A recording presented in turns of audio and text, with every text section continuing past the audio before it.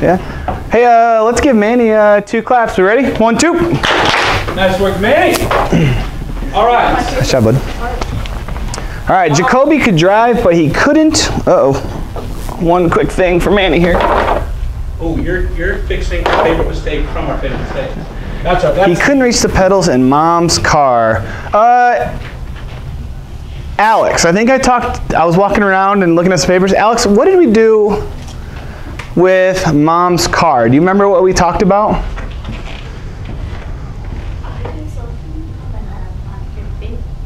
Absolutely. Okay. And why would I do that? Can you remember? Do you remember why? Because it's saying that it belongs to Mom. I love that, Alex. I love that. It's showing that it's Mom's car. Okay. Do you want to come up and do that for us? Awesome. So there's not like 20 moms sitting in the driveway. It's Mom's car. It's not plural mom, right? So yeah, I don't know. So let's see where the apostrophe goes here. Oh, okay. I was just saying mom. All right. So yes, it's singular possessive, right? There we go. Let's give Alex 2 claps. Ready? 1, 2. How many people did that? How many people put an apostrophe after the M? Awesome job. Awesome. Liv, I love how you have your hand up. You've been waiting patiently. What do you got for us? Oh, I got a comma right after the word but. After or before? Oh, before. Yeah. Okay, that would work. I would accept that. I think you if you didn't do that, I think it works. I did that. You did it. You put a comma there. Liv, go ahead and put it in front of butt. All right, let's give Liv 2 claps. Ready? 1, 2. Awesome job, Liv. Miss Cronkleton, what do you think?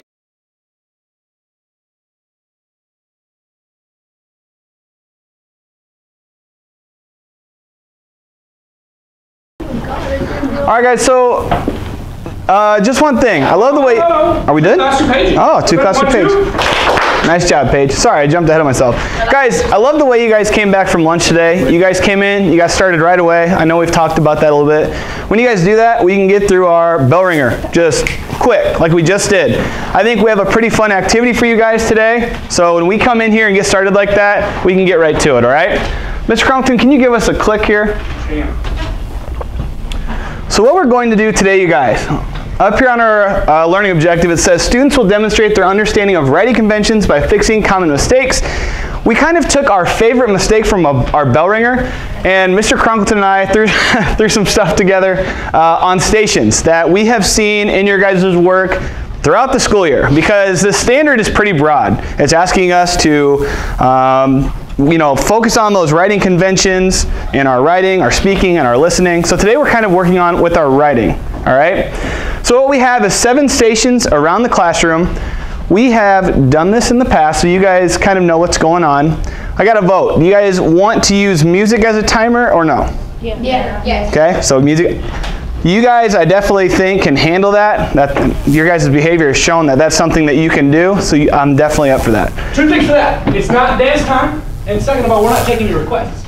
We are playing the music we want to play. So you guys, you're just going to listen to the music. You're not going to be back there giving us requests, okay? So make sure we're just enjoying it. If it's not your favorite song, just kind of have to do it. Mr. Cronkton, I do have some groups for you guys today that we would like to see you guys kind of demonstrate how to work together. I know you guys can work with friends, all right? You guys have shown us that. We want to see what happens if I put you with someone that I'm not with every day. Can you still work together? Can you still respect their opinion, work as a team? Those are things that we want to see today.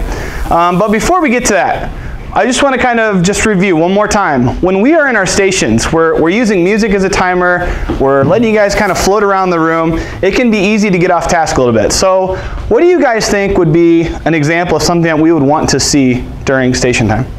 Izzy? Communicating with each other. So I'm going to walk over here with Mr. Cronkleton. So basically, Manny, you're in our group. Manny, you're in our group. Go ahead and stand up.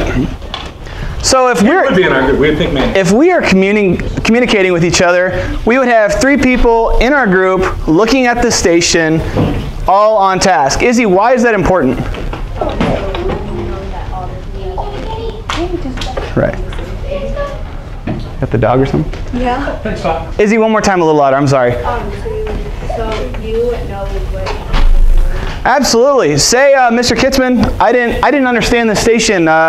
It's not something I'm very strong at. I can work with my peers, Manny and Mr. Cronkton right now. Maybe they can kind of explain it to me.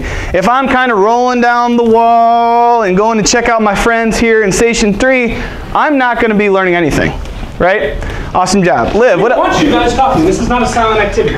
Liv, thank you for having your hand raised. While you're communicating, you should have a good voice tone, like not too loud, not too loud. Absolutely, okay? Because this, I mean, it's a good-sized classroom. We shouldn't be yelling. If Mr. Cronkleton is working with the group at Station 7, he should not hear my group with Liv up here at Station 3, right? It's a proper voice tone. Very good. Why would I not want that, Liv? So you don't distract your work. Right. If I'm letting you guys listen to a little bit of music in the background to use as a timer, and we have 7 groups going, if we're kind of talking over the music in other groups, it's going to be chaotic in here. So great job, Liv. I love that. Crystal. Another one that kind of gets me busy is like, if you don't like tell what you're thinking, then your idea probably won't. Like other people. Ooh, I love that. Probably won't get to understand. So Crystal's kind of saying, like, don't be afraid to share. Tell people what you're thinking. It might be wrong, it might be right, it just depends. And your group is going to work together. If you don't say anything, we'll never know if you're right or wrong. So I love that, Crystal. Nice job. I want to kind of go off what she said of not saying anything. I think sometimes people think they're doing a really good job if they know the answers and they just walk up and fill out the answer sheet and don't say a word to anybody else. And they're like, I'm doing a good job because I'm getting my work done. But then the rest of the people in your group are like, how'd you get that? Or they're like, Right. That's one thing. You've got to make sure you're communicating. Okay, we want you learning from each other. If you get it, Be a leader. Yeah. Be a leader. Help out your team. All right. Am I missing anything, Mr. Cronkton? Mr. Cronkton, can I jump in real quick? You guys, real quick. Eyes on me. 3, We called it. 2, 1. I love this group. I just want to show you guys. What is this group doing well right now? They're all Communicating. They're communicating. Are they all looking at the paper? Yes. Is one of them just wandering around talking to their friends in here? No. These guys are doing an awesome job. Way to go. Go ahead, guys. Sorry about that.